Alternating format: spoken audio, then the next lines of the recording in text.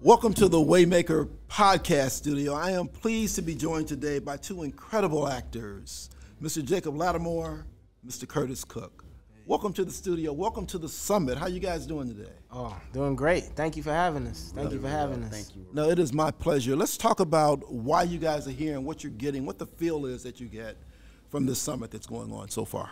I mean, just arriving in, just like literally walking in through the door, I just feel a lot of love and energy amongst men who want to grow and be better in their lives and kind of just own up to what may be lacking in their lifestyle in order to be great, be them best selves. You know, so I think that's the energy I feel out the gate. I just got here, so but I'm soaking it all in and seeing the love and seeing everybody,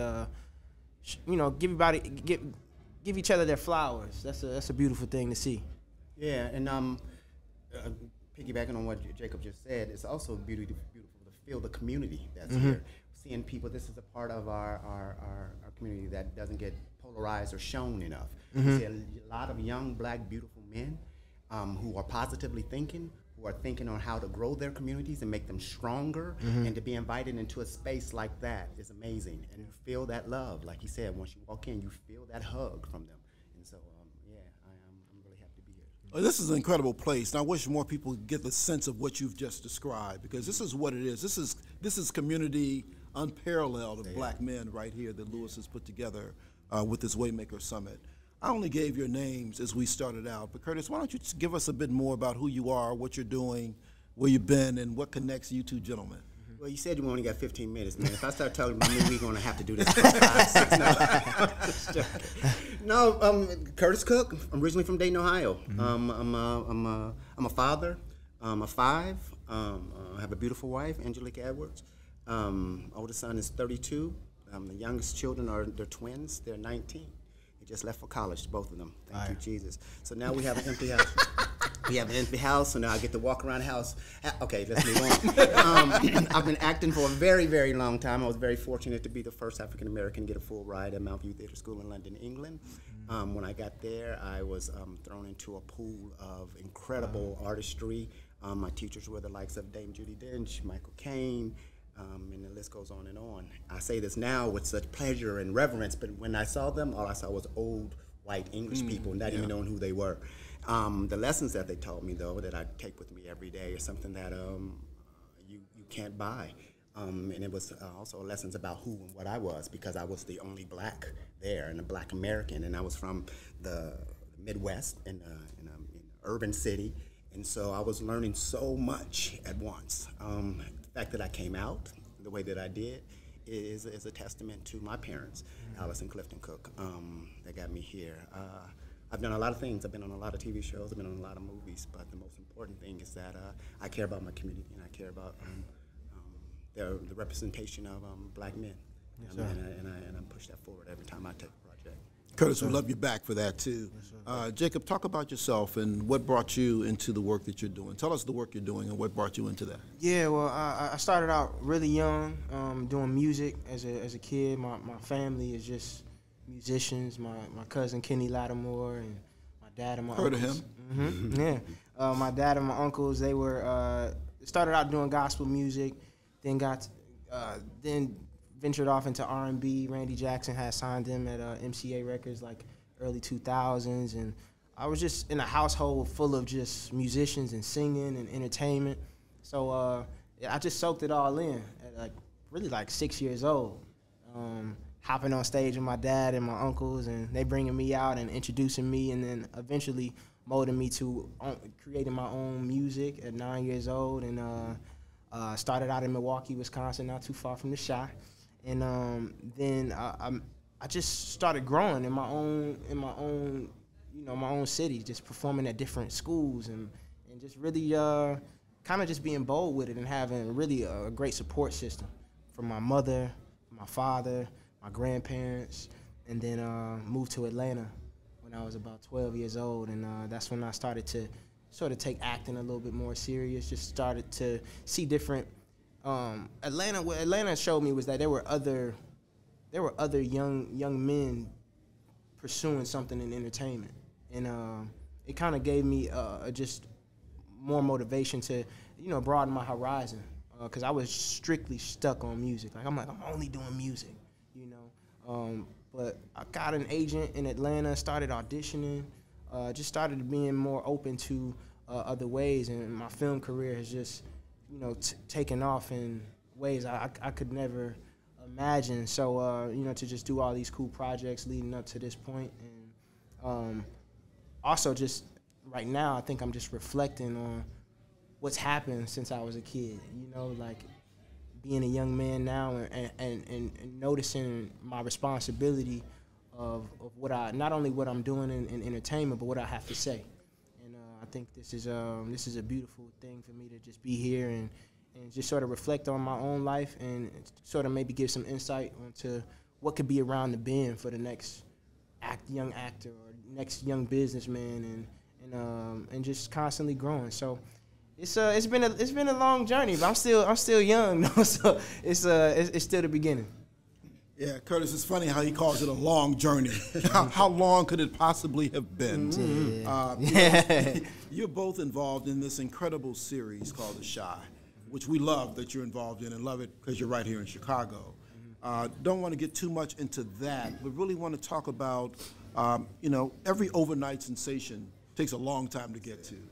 So, Curtis, why don't you take this one first? Talk about what some of the challenges are and the challenges that you've had coming to all the roles that you've gotten to and getting to where you are in this business. Wow, man. There's been a lot of challenges. One of the biggest ones that just kind of popped in my head when you asked that question was roughly around in the early 90s, right? There was a time where, like I said, I was a classically trained actor. I came into New York City. I came from London to New York. That's where I started my career. And like Jacob was saying, he only wanted to do music. All I ever wanted to do was Broadway.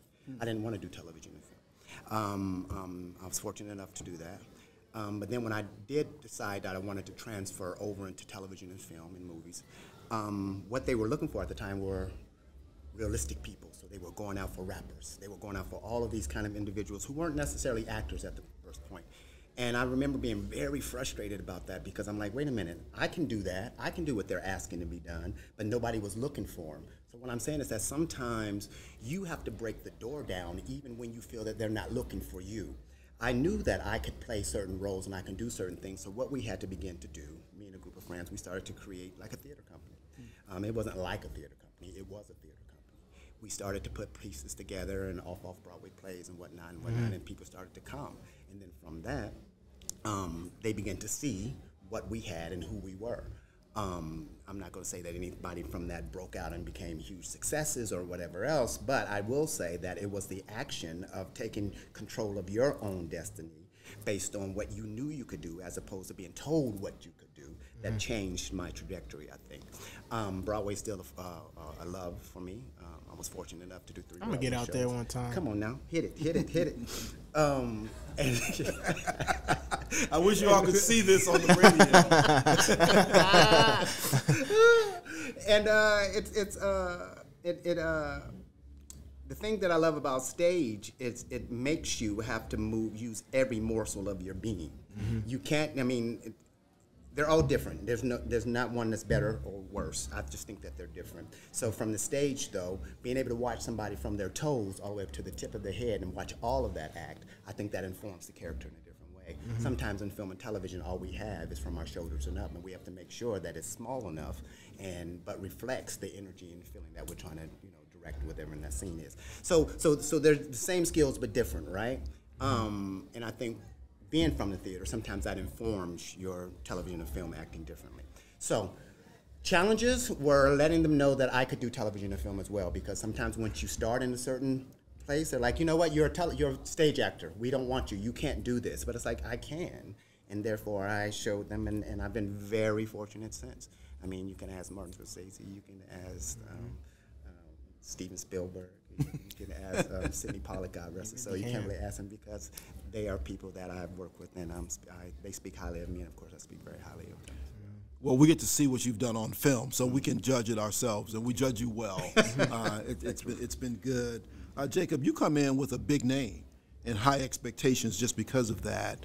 Talk about what some of the challenges have been for you getting to the places that you've gotten to. I think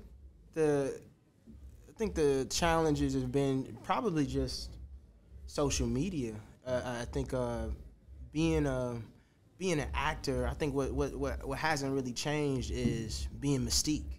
You know, being out the way, low key. But a musician has to be, you know, outside, touching the fans constantly, club dates. You know, it's a different lifestyle that I transferred from music to film, where film was like stay isolated for 3 to 4 months at a time, and really become this character, and then trying to balance out, you know, all right, I haven't dropped an album in a while. I still got some music fans that want some content, but you know, it's like, man, I can't let my cast down. I can't let the people around me down, because the project that we're sitting on right now is so important, you know. So I think that's the challenge of just being that multi-hyphenated and wanting to do so many things at once. Is really that time management that's been that's always a little bit difficult. So I take it 1 year at a time. I may say, hey, you know, this year I'm really gonna focus on acting.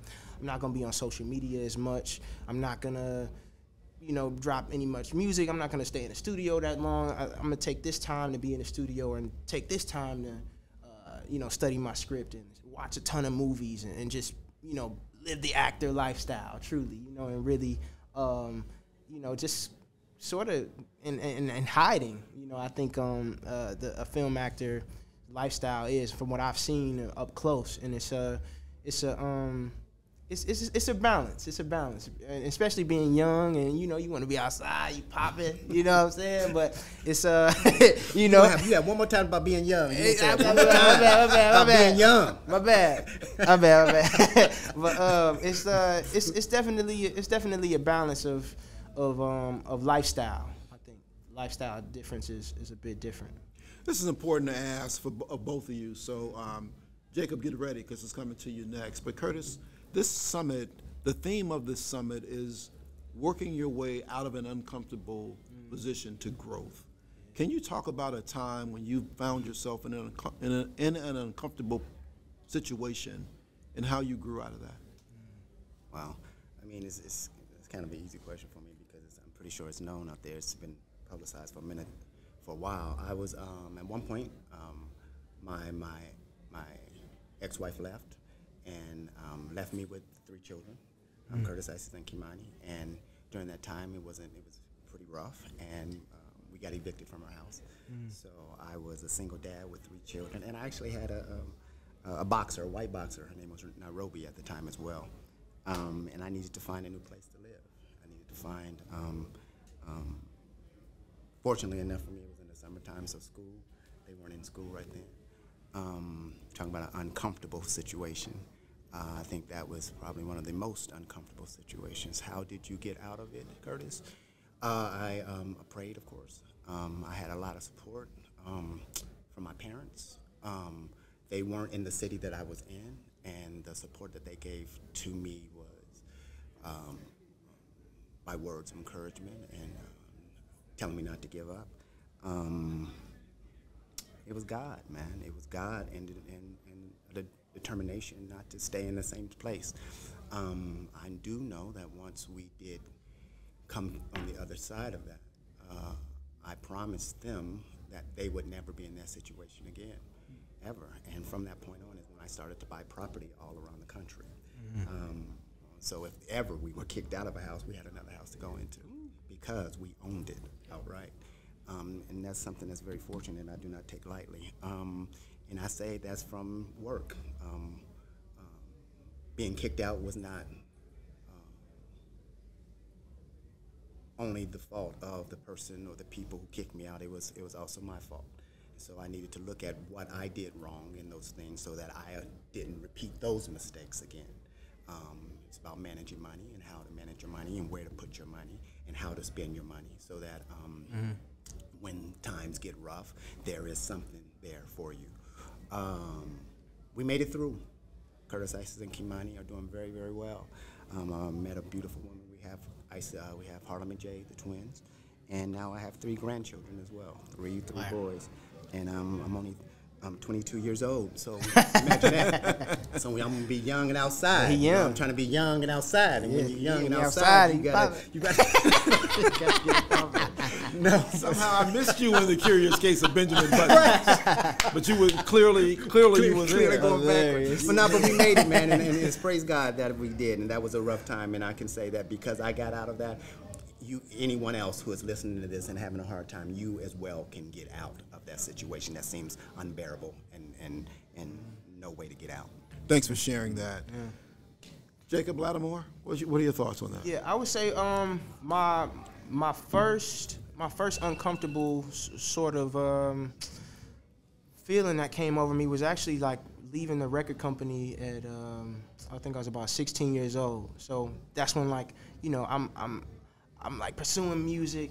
I want to do music, and then, you know, when it doesn't work out with a record company that you spent years trying to figure things out with, you're out on your own. Like, and I think it was that moment of like, oh, I need to really take my career, you know, in my own hands and really figure out a way to capitalize on the fans I do have from the help I had over these past years, right? And then dropping music independently, leaning more into film, which was something that I didn't really want to do at first, but I once you lead a record company, it's like, okay, I have to really fully give myself to film and really explore that. Coming to LA for the first time, shout out to my brother Dexter Darden. He was in a Maze Runner with me, and he was like, bro, come out to LA for a year. You can stay with me. I guess you got your own room and bathroom. You know, we broke some bread once a month, you know, so, and then I literally stayed in LA and just Ubered around. I was on my own for the first time. Like, my mom and my father and everybody was sheltering me, but this was my first time really being out in LA, meeting people, shaking hands, building my own relationships with producers and writers and other actors and other just, you know, people in LA who were actually just going through the same thing, you know, and it just felt good. It felt uncomfortable at first, but then you start to realize, like, oh man, this is a part of the process. You know, being uncomfortable is a part of the growth. You know, if you're not uncomfortable, you're not growing. You know, so, and then I would say the second time is right now.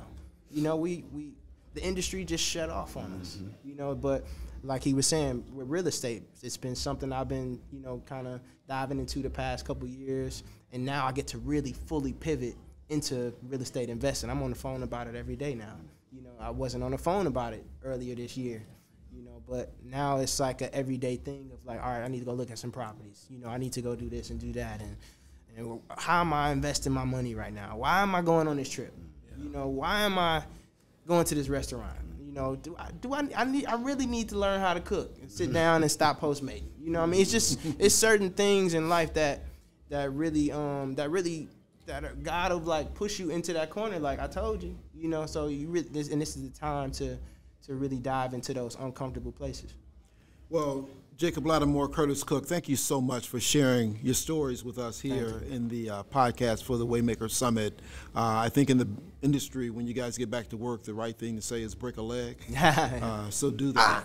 Right. Appreciate you both being here. Thank you, man. Thank you. Curtiss, you've done well for a Sigma. We Come on. appreciate it. I tell you what, that's what Sigmas do. Well. No argument. Appreciate you both. Thanks for joining us. Yeah.